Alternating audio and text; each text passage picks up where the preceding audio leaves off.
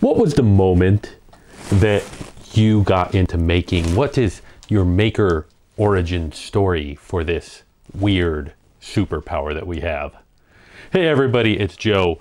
My friends at Flashforge have sent me the Flashforge Creator Max, but this is an unboxing video. I'm just pulling it out of the box and checking it out.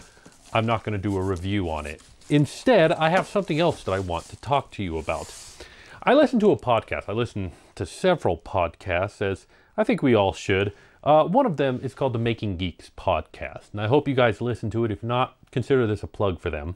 But in episode 174, called We Like the Weird, Josh on the podcast brought up, well, the story that he was telling was, I think, different than the picture that it drew in my mind. The picture that it drew in my mind was one of a superhero's story, a hero's journey, but a superhero's journey. Let me explain a little bit.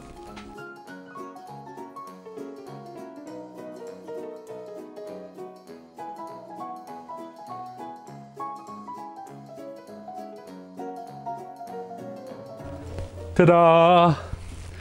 So Josh posited that what we do as makers is not anything normal or easy. It is in fact weird. And being something weird, it makes us special. It is, in a very real way, our superpower. And a lot of us with this superpower has an origin story. That moment that we discovered this strange propensity for making things and fixing things and looking at the world in a different way and realizing that we could shape it and that we could have that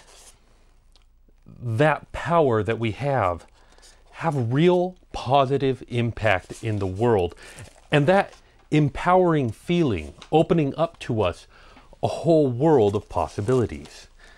Now, I don't know what your point of origin is. I don't know what your origin story is, but for me, it was the time that, well, I had heard about 3D printers and it just kind of clicked with me. I got the idea almost immediately, but I couldn't afford one. I had a family, and even $800, at the time, the RepRap project said $800, you can get all the parts that you need and you can build your own 3D printer. But I kind of knew in the back of my head that that meant that I was going to be spending a lot of time on this machine. And I just wanted to use the machine to make cool things. But the idea of designing in 3D and having that turn into a real thing made perfect sense to me. And I had already designed in 3D. In fact, I had trained at one point in my life to be a computer animator. And I said, well, I've got design skills. Why don't I start designing for these 3D printers that I think are so cool? And, you know, I'll get one day.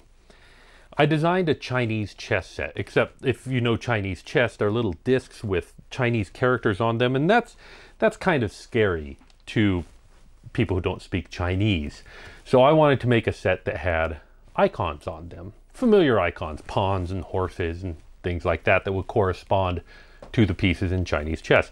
I uploaded this on Thingiverse, and of course this was way back when Thingiverse was, you know, brand new and not both exploding and imploding at the same time. And somebody in, where was it, Massachusetts, I think, contacted me and said, dude, I love Chinese chess. I'm going to 3D print this Chinese chess set of yours. And I said, well, could you 3D print me one? And he did. And when it arrived and when I held it in my hands and actually looked at something that I had designed but that a machine had made real, I was done for. I was going to be into this thing forever, and there was never not going to be a time in my life when I wasn't into 3D printing. It was that moment of transformation for me. Of course, it took a while before I got my first 3D printer, but I can identify that as the moment when this whole thing started for me.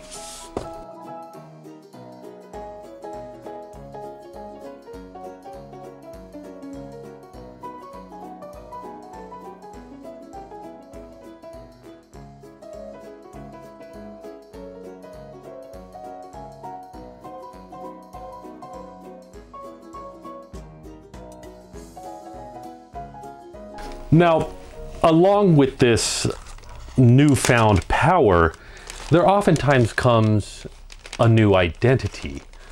I don't know why, but so many of us, when we get into 3D printing, we immediately think we need to start building a brand.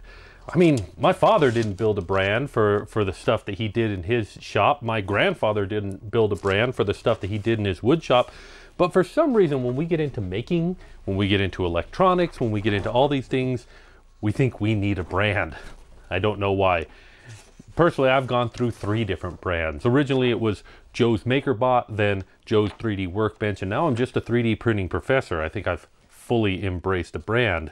And like I said, as a superhero story, this fits into the mythos of, you know, creating a new identity. Although most superheroes do it, you know, to protect the ones that they love. Whereas we do it, I don't know why we do it, but we do it. And this happens to a lot of us.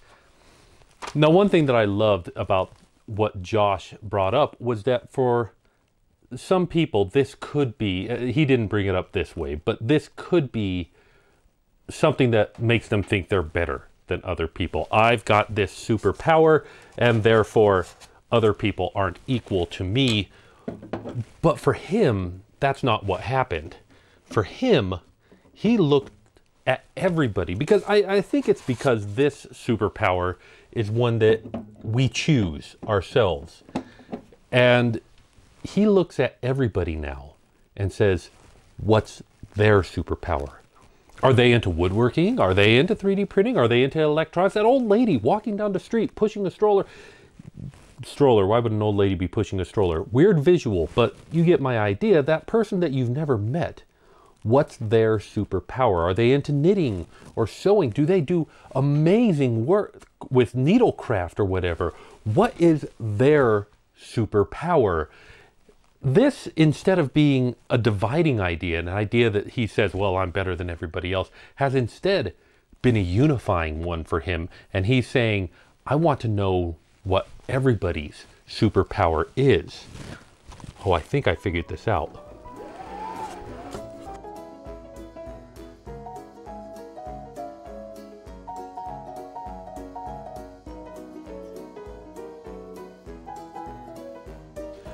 One roll of filament for 2 extruders.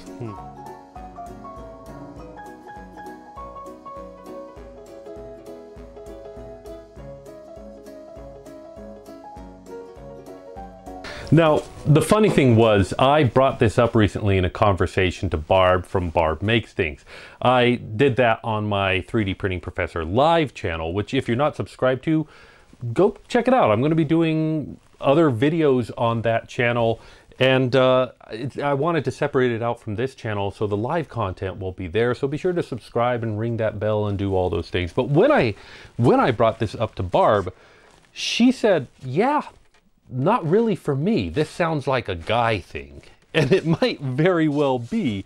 It's interesting to me that I'm glad I brought this up to her, because she brought me a different perspective. That this experience that I had, that Josh had, and that many people on that podcast had, is not a universal experience. That some people, they're just raised in a making environment and they realize that they can make, and so that's what they do. And that's great, that's fine. I'm glad that Barb gave me that perspective. But for me, it definitely feels like I had that moment where it's dangerous to go alone, take this, and I realized that I could change the world. The call to action came in and I took it. So I really enjoyed that. However, as a superpower goes, one thing that we keep hearing with superheroes and superpowers is that with great power comes, you know, the rest.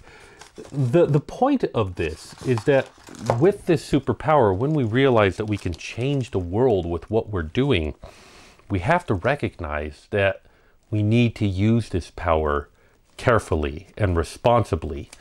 We can't just go off helter-skelter. And during this time, right now, with everything that's going on in the world, a lot of people are thinking, yeah, I've got the power to do something about this. And they're jumping in and doing things, and there's a chance that what they're doing is a bad idea.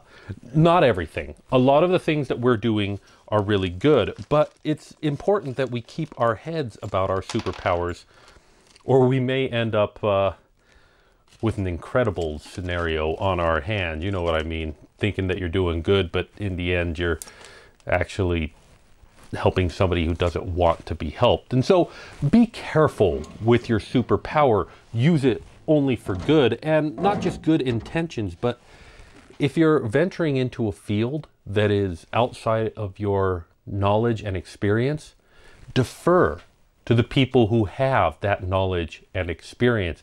Use their knowledge to help guide what you do. It's true, making, whether it's electronics, 3D printing, whether it's just needleworking, sewing right now is an amazing superpower to have. And I have seen so many people use their 3D printers and their sewing and their other making talents during this time. You know, one of the coolest ones, I mean, yes, there's people 3D printing masks and face shields and things like that, but the one that I love, that I was told about, is 3D printing a part to, I can't remember the name of it, so somebody's going to be yelling it once I describe it. It pulls in a ribbon of fabric and then folds it over on itself so that you can iron it and turn it into the straps that go behind your masks and things like that. There is a specific tool for that, and they're all sold out right now because everybody's making masks, but we can 3D print them.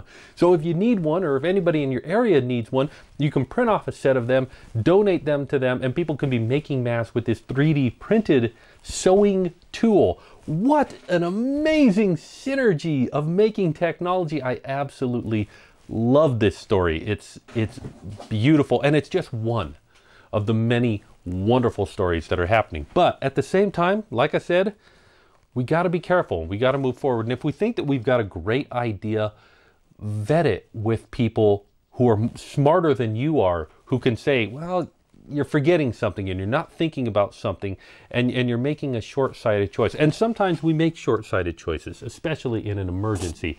We do things because it's what needs to be done at the time. We need to recognize that's what we're doing. We're not saving the world if we're not actually helping people. This is one of the rare cases where we could actually be doing more harm than good. But I think mostly, a lot of people are doing a lot of good with their making superpowers.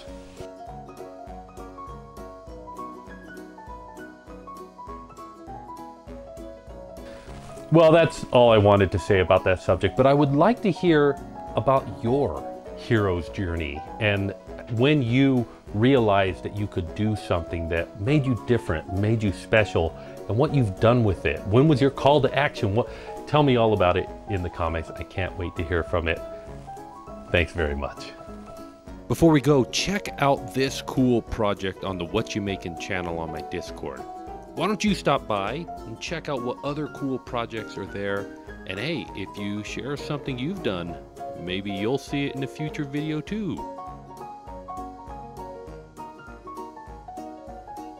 Thank you very much for watching. Hey, if I mentioned anything in this video, you'll find a link to it in the cards, and you should check that out. Did you know that I'm social? I've got links to all the socials, and you should stop by and say hi. I really kind of enjoy it when that happens. Big thanks go out to my direct backers, and if you want to know more about how you can become that, there'll be a link right here that you can check out. And as always, I want to remind you, safety first, because I care about you, and I'll see you next time. Oh, that's interesting. Classic one there. Ooh, I like what I'm seeing. But can I get it out without breaking?